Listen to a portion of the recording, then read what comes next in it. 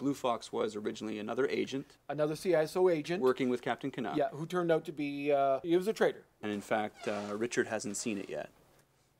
I really haven't. So, I mean, if you want, we can do this little reveal, hopefully get some very fresh feedback right from the creator himself.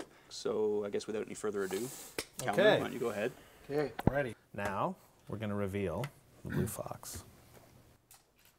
Okay, a female Blue Fox. Yeah, she's a girl. We've got our arch villain, we've got our plenty of testosterone flying around. We are turning all your characters into girls. I like the design. We're going to make everyone a girl. Yeah. That's the mandate. Everyone except the captain. All right. We thought this would be a little more fun to play with. And you've got a bit of the fox look.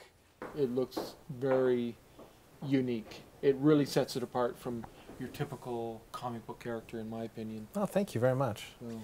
Now, is that a sword? That is a sword. Okay, so is this kind of ninja style? Sort of a sci-fi ninja element, which of course brought in the question of Asian, and then running with the fox thing. There's a lot of fox imagery in Asian, particularly Japanese mythology, as the fox is a trickster spirit. Sometimes it's on your side, sometimes it's not, never quite to be trusted. So I looked at Asian kitsune masks. There's a certain way they're painted with the ears and the eyes and the shapes.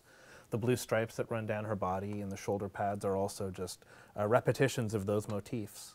It's good. We like it. Thanks, man. We like it. There you go. Good.